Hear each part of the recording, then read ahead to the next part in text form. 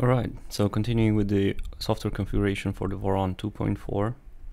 After firing up the web interface, I noticed a few warnings that I need to take care of. In order to fix them, I need to connect to the printer using SSH. And I found this fix on Reddit that should work to remove these warnings. The first step of the fix is to stop the Moonraker service.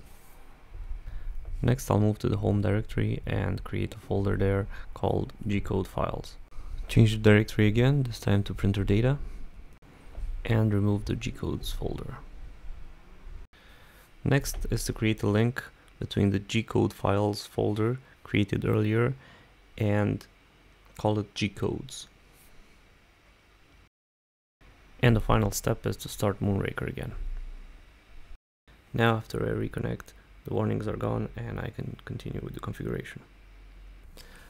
As with all Voron printers, the place to start with this configuration is the vorondesign.com webpage, where I'll go to the build and under initial startup. Starting with some extruder and heated bed temperature checks. So first, the extruder, I'm setting it to 50 degrees and checking if the temperature rises on the extruder part, and it seems it is rising. So the extruder works fine, so I'm going to disable it by setting it to 0 again. And now the heated bed. The heated bed seems to be working fine as well. The temperature seems to be rising, and this is a good sign. And I'm going to stop heating the bed by setting the temperature to 0. Next is the stepper motor check. The Voron 2.4 has 7 motors, and I'm going to have to do a setup check for each and every one of them, starting with the X motor. So the stepper buzz command initiates motor movement. Is going to start with the motor running clockwise and after that counterclockwise. If for some reason the motor does not move in the expected direction, then configuration changes must be made. I'm going to do the checks first for the X motor. So this is the command I have to run. So let's begin. So after running the command, you can see the motor goes from right to left, and this is not good. I'll need to change the direction in the configuration file.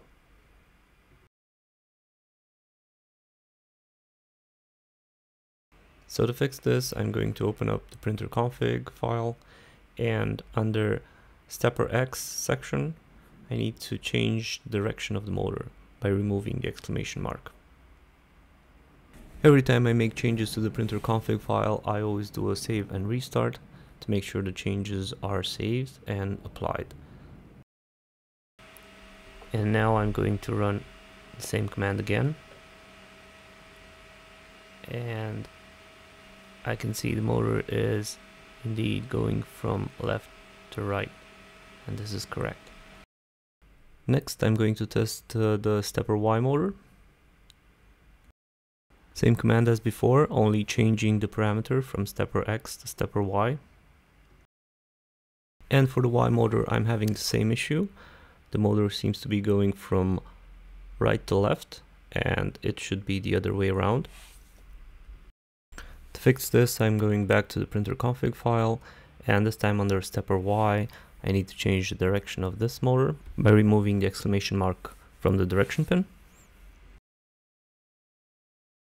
Now I'm going to test again to see if the stepper Y motor behaves correctly after the changes to the config file.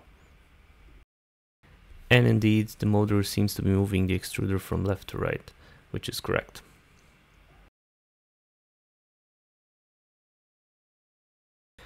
Next is the first motor from the Z-axis. This is the motor from the top left side of the gantry, and it's moving down and up, and this movement is not correct. It should be moving up and down. So back in the printer config, this time under the stepper Z section, removing the exclamation mark from the direction pin and saving and restarting. Running the same command again to check if the motor configuration was properly applied. And it looks like this motor is now behaving properly. It's moving up and down as it should. Next motor is up, the Z1 motor. This is the motor from the left back side of the printer. This one is behaving similar to the first Z motor.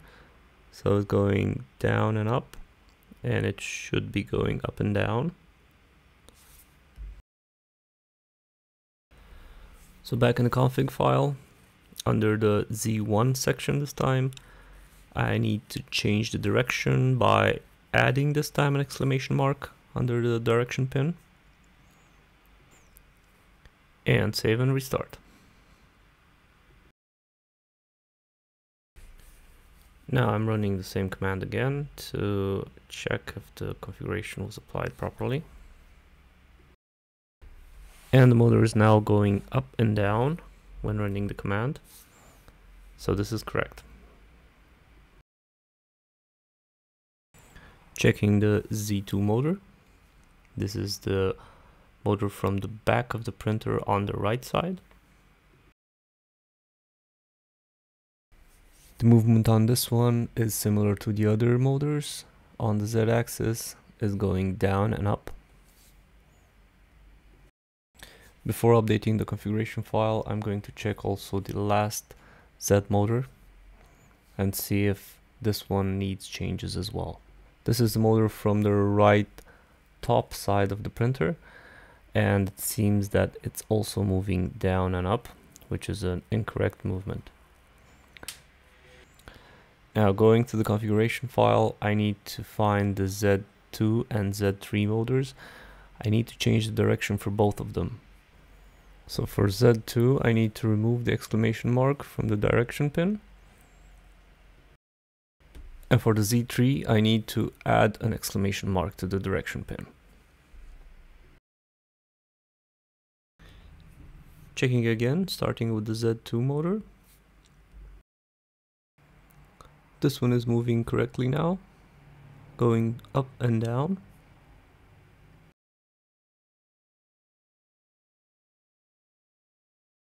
Checking the Z3 motor, this one seems to be moving properly as well, so it's going up and down as it should.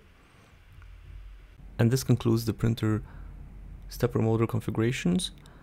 Now I'm going to move to the next section, which is the end stop check. This printer has 3 end stops, one for X, one for Y, and one for Z. The end stops on the printer currently are open, and running this command should confirm this. If any end stop is triggered, then there's a problem and I need to fix it. So sure enough, querying the end stops results in all of them being open, and I can go to the next step, which is XY homing checks. So from the user interface, I'm going to tap on Home X. This should be homing the printer on the X axis. So for X homing, the printhead will be triggering the X end stop, and it does. And I'm going to tap on Home Y now. The printhead will be moving in the Y direction, and it will trigger the Y end stop this time. So X and Y homing seems to be working fine. Next is the configuration for the Z end stop pin location. To do this, I need to start by homing the printer on the X and Y coordinates.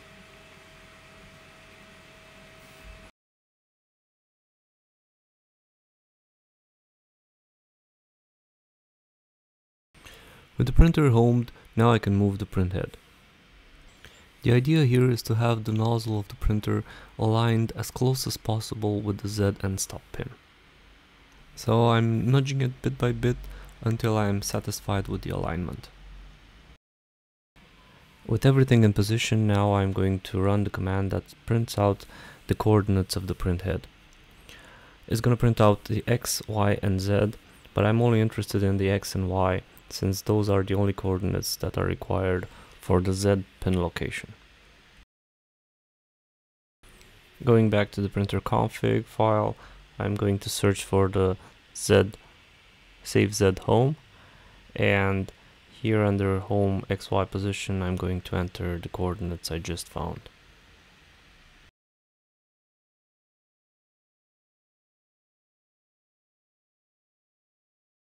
Now it's time to test if the printer can actually trigger the Z end stop. And to do this, all I have to do is just home the printer on all axes.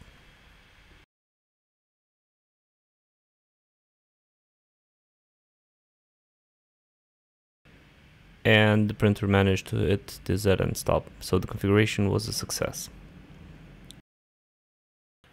Next is the inductive probe testing. This printer has one single inductive probe, and it is mostly used for auto bed leveling. I'll start by homing the printer on all axes. Now I'm going to move the print head above the bed, and I will try to lower the print head as low as possible above the bed until the probe will trigger.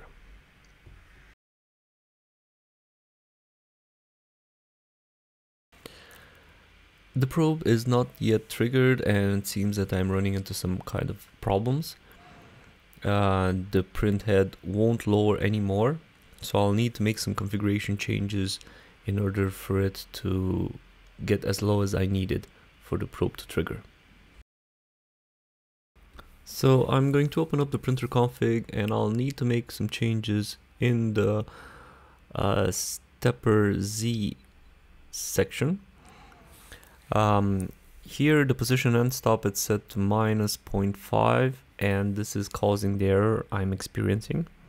I'm going to increase this value to 3 in order for the print head to go as low as I need it, and this value will be fine-tuned later on in this configuration, so this is just a temporary value for the moment. Going for the inductive probe testing again. So I'm homing the printer and moving the print head on top of the bed. Now I'm starting to lower the print head closer and closer to the bed.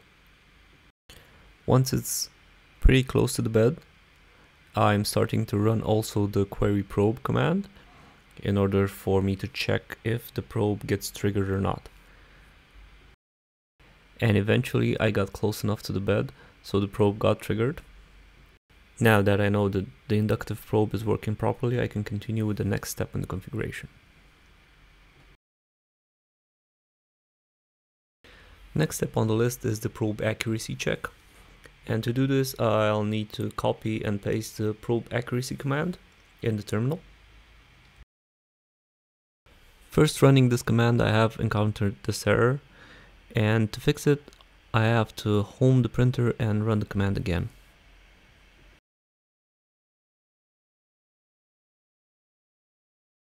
And the test has passed if the standard deviation is lower than 0.0003 millimeters. And in my case it was, so I consider this passed. Next I'm going to PID tune the bed and hot end, and I will be starting with the heated bed. To do this, I'll just have to copy and paste this command and wait about 10 minutes for it to finish.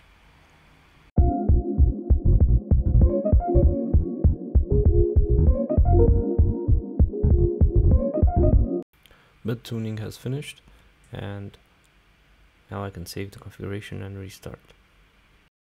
So next it will be PID tuning for the hot end. First I need to set the parts cooling fan to 25% by running this command. And now I'll start the main calibration procedure for the hot end.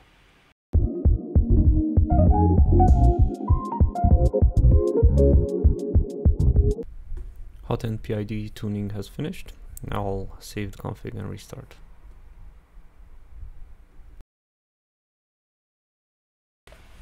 Next step is bed leveling. So on the V2 there is an automatic bed leveling command. So I'm going to paste that in the terminal, and indeed it tells me that I need to home the printer first. So I need to home it first and then run that command again.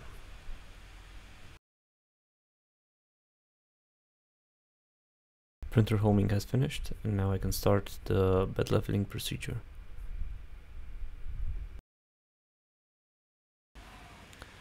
And the command was completed successfully, so bed leveling calibration complete.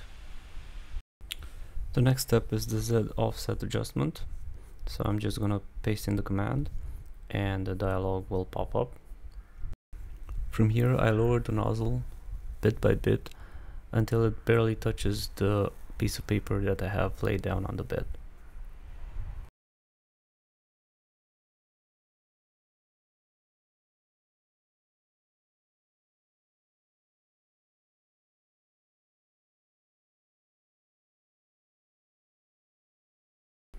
So here I have it right where I want it.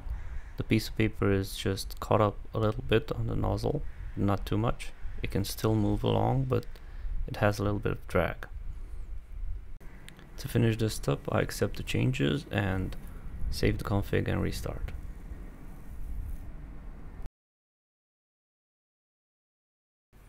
And the final step is the extruder calibration. Before anything else, there's an important step I need to do here, and that is to set up the gear ratio properly.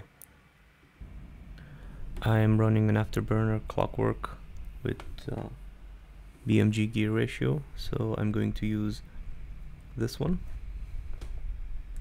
I'll have to save and restart. Next, I need to set up the extruder temperature to 200 degrees, or a temperature that will melt the filament that I have loaded. I'm using PLA, so 200 will be enough for me. Now I'm homing the printer and moving the print head to the center of the bed and loading the filament.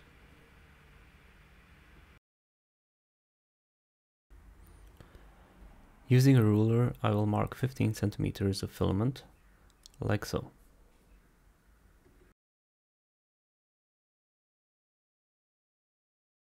I will be extruding 50 millimeters 2 times with a speed of 1 millimeter per second. This should extrude 100 millimeters in total. After the extrusion is complete, I need to measure the remaining filament up to the mark.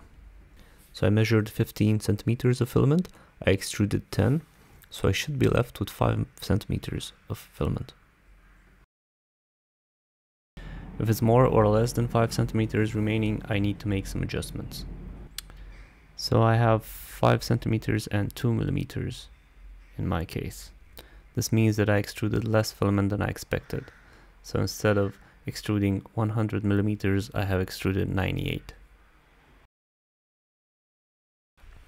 Back in printer config, I need to make some calculations in order to calibrate the extruder properly. So with the data that I have acquired, I need now to do the math and find out the rotational distance. The equation is pretty simple. It's the previous rotational distance times the amount of plastic that I have extruded in millimeters. So in my case it's 98, and this is divided by 100.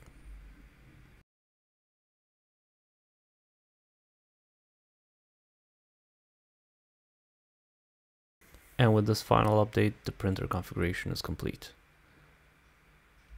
All I have to do now is cool down the extruder, wait for it to reach the temperature of 50 degrees, and power down the printer. That's it for now.